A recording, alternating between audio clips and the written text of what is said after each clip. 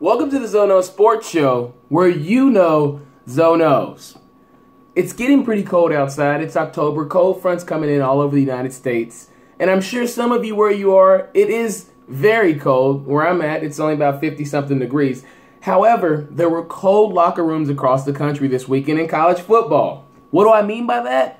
Now, Halloween is right around the corner, 2 weeks away to be exact. Friday the 13th was just this past Friday.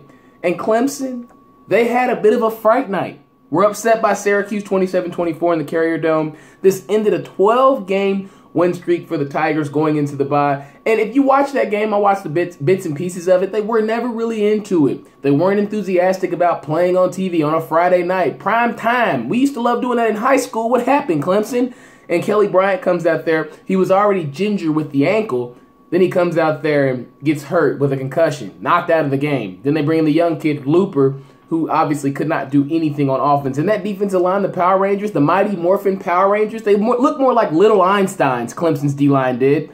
So hopefully they get that stuff ironed out over the weekend, over the bye week, because they play Georgia Tech coming back. But right now, Clemson's on the outside looking in at number 7 in the recent poll. So Clemson, get well soon, Kelly Bryant, and hopefully you guys come back and can do something to get yourself back into the playoff picture. Because right now, it looks like Miami, if they went out and run the table, will be playing in the college football playoff out of that ACC conference.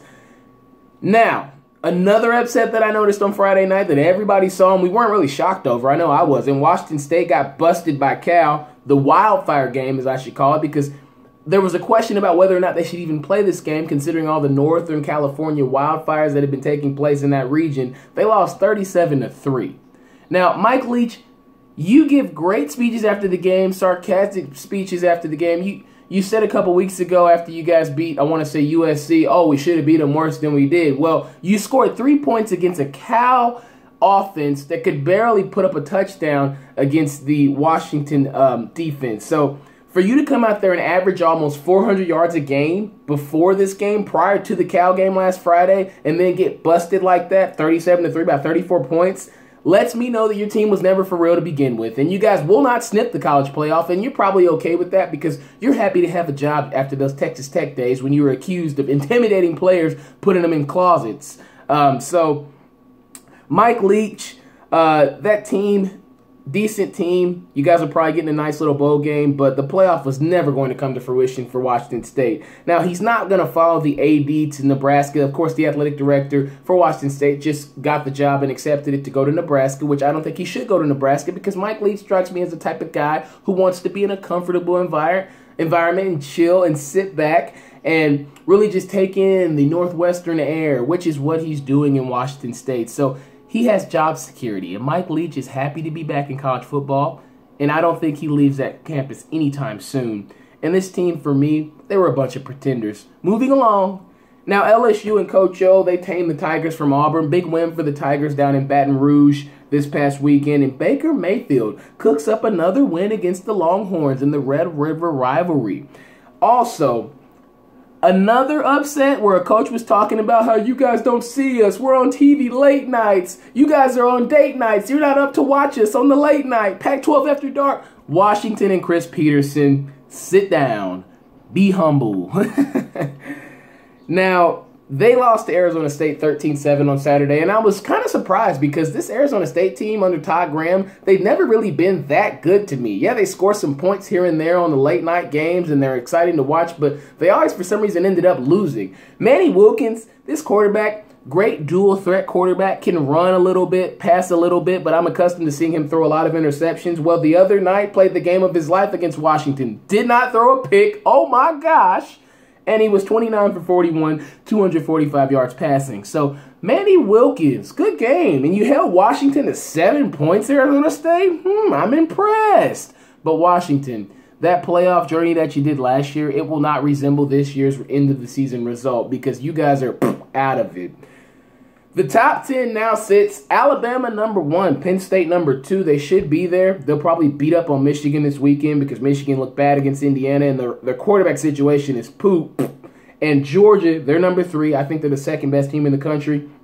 They're complete. Nick Chubb is healthy. The kid Fromm is a baller.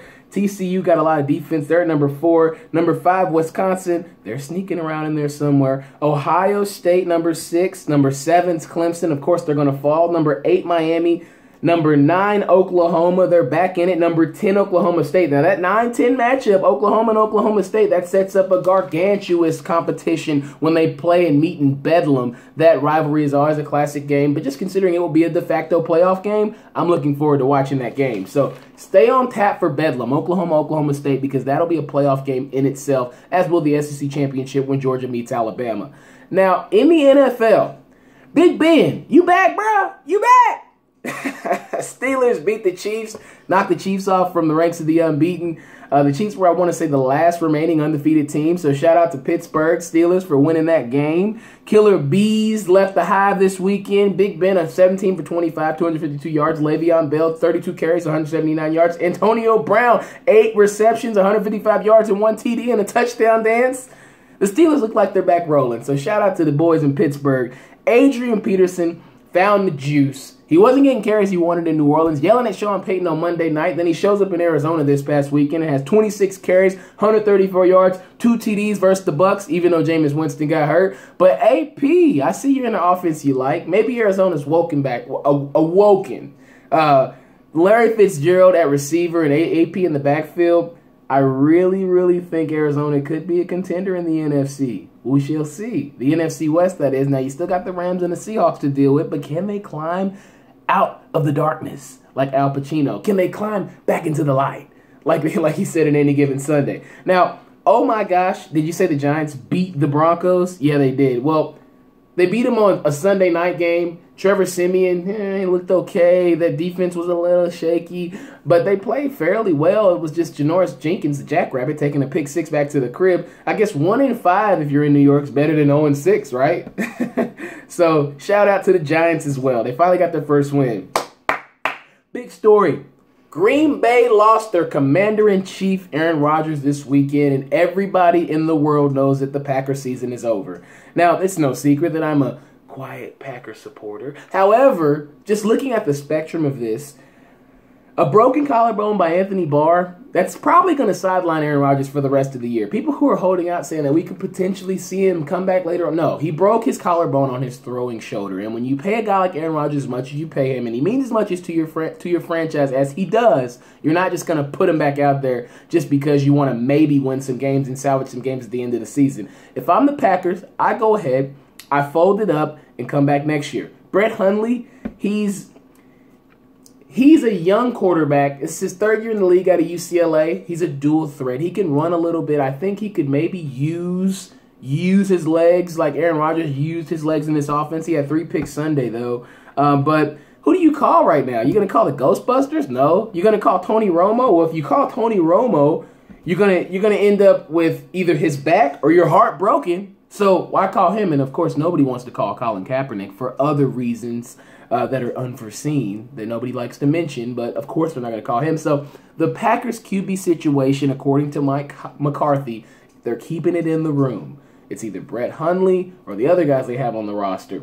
So we shall see what happens with Green Bay. With this defense reeling as far as the secondary goes and all the injuries they have to Quentin Rollins and a couple of those other guys, I don't know how the season will end up for Green Bay, but hopefully they salvage something from this season and can muster up some type of success and maybe be a wild card team, because I don't see them winning this division without Aaron Rodgers. Now, Major League Baseball, the Yankees trailing the Astros in the ALCS 2-1. As of last night, they play again today at 5 o'clock. Now, hitting will be the Yankees' ally because it was 2-1 first game, 2-1 second game, and then they bust open last night, 8-1. The Yankees win, and Aaron Judge hits a home run, second home run of the postseason. Finally, Aaron Judge. Finally, you're doing what we saw in the home run derby. Finally, you're the same guy from the first half of the season. So, Aaron Judge, if he can continue to be a source of offense, I think that the Yankees can potentially beat the Astros, because when it comes to pitching, Houston has the edge. And Houston's got to continue to pitch well so they can go ahead and see the Dodgers in that World Series. I know I said Indians and Dodgers early, but yeah, I really think that it'll be Astros and Dodgers, because the Dodgers, they're up 2-0 over the Cubs in the NLCS. And Chicago, they got to find some offense. Scored 1 run last game, 2 runs in game 1. The Dodgers scoring easily for, what, 5 runs a game, I want to say? So what can the Cubs do? Bryant, Rizzo, Schwarber, John Jay. I'm calling on all you guys to pull out the bats. You guys got to hit the ball. Hayward, where are you guys at? You guys got to hit the Addison Russell. Where are you guys at? Step up to the plate. Get some type of offense generated from that, from the hitter's box. And do something, because you're not going to beat the Astros with guys like Justin Turner, Cody Bellinger. They've got hitters. Y'all see Puig hustling around getting the quick, easy triples off of a down the line ball. So you guys have to find a way to hit the ball if you expect to repeat, Chicago Cubs. You celebrated all year. You barely made the playoffs. Now you have to deliver if you want to be a back-to-back champion. Now, running over to NCAA hoops, and I couldn't wait to talk about this morning, Rick Pitino was given the official axe yesterday by the University of Louisville. Now, this comes after the Adidas scandal where allegedly Adidas was funneling players to colleges and universities through third-party funders who were paying these players and their families to go to the specific universities. U of L was caught up by the FBI. Rick Pitino effectively pushed out of his job on paid administrative leave. Tom Jurich, the athletic director, pushed out on his job on paid administrative leave. Now, he was officially, Rick Pitino, given the axe yesterday. Now, I must say, there's a lot of Louisville Cardinal fans that are upset about Rick Pitino no longer being the coach. But how can you be upset about someone who was managing to commit institutional pimping? Now, what do I mean by institutional pimping? This kid, Brian Bowen, he will never, ever play college hoops again in his entire life. Now, he may have a shot to go overseas, or maybe he wants to wait a year and play in the NBA next year. But the institutional pimping that took place by Rick Pitino paying for his, I'm not going to say that he paid for it. I can't say that. But the University of Louisville or whoever, someone was paying for his family to live in the Galt House. This young man was also paid $100,000 cash money to come to the University of Louisville in the first place.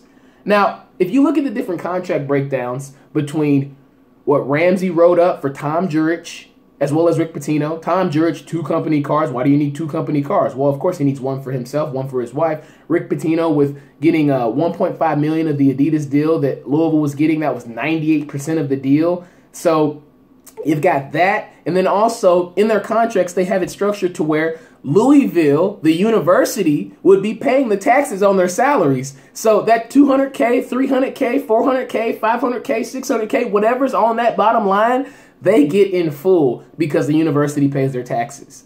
The university's paying your taxes. You're getting most of the shoe deal. And then on top of that, you get company cars.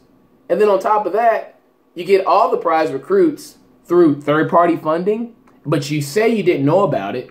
But one of your recruits got $100,000 and his family's living in the Galt House, the nicest hotel in the city of Louisville, and we're supposed to believe you didn't know about it. I can't feel sorry for this man. Because at the end of the day, you are exploiting young athletes' amateurism to your benefit. Putting it below your pockets, Rick Pitino. So, good job coaching for the University of Louisville, but they don't need you anymore. They need something fresh. Because what you did was essentially institutional pimping. And I'll leave it there and move right along. Hope Louisville gets well soon. Good luck to the basketball team this season because David Padgett, I think he's a fine guy. I think he was a good, hardworking player for the University of Louisville under Rick Pitino, and I think he could maybe make a difference this year. Now, shout out to Lance Thomas from Norcross, Georgia. He's a baller. Now, opening night in the NBA's tonight, Celtics versus the Cavs on TNT. Ooh-wee, Kyrie, come back to the city where you say they're not sports fans. I bet they're going to give you a boo, boo. I can't wait to watch Cleveland versus the Celtics tonight. In Cleveland, in the Q. It's going to be loud and rowdy. Kyrie Irving coming back to face the king. The forbidden son, the long-lost prince, returns home to take on the king. I love the storyline behind this. I think the video tribute that the Cavs are doing is very admirable because Kyrie is the sole reason you won that championship in Game 7 against Golden State in 2016 because he shot the shot over Steph Curry. It wasn't LeBron. Yeah, LeBron had the block before, but who hit the shot? It was Kyrie. So I look forward to watching this game. It'll be a good one. Now, also, you got Rockets versus Warriors after that game. This would be a Wild West shootout. James Harden, CP3, Trevor Ariza, Luke Mbamute, and Nene, and you got Chef Curry with the pot, Klay Thompson with the shot. Then you got your boy KD. And I look forward to seeing this crew. Oh, Draymond Green. I'm not going to leave Draymond out. Of course, he's part of the Fantastic Four out there. The Ocean View Boys, the Oceanfront Boys, the Splash Brethren, I should say. So, Golden State, they obviously are the best team in the league this year, and I think they blow the Rockets out tonight, first game. I just don't think the Rockets have had enough time to gel yet. And I saw Chris Paul bump his knee last week, and they tried to act like he wasn't hurt, and he tried to go to the locker room and walk normal. But I know that's why he didn't play the last preseason game.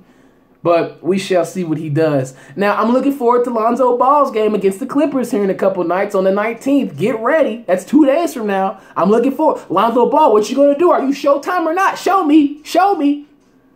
But the NBA season is upon us, folks, and we got a lot of good basketball to look forward to. Make sure you stay up with Zono Sports. I love bringing the juice to you all. Thank you so much for watching the Zono Sports Show. And don't forget, where you know, Zonos.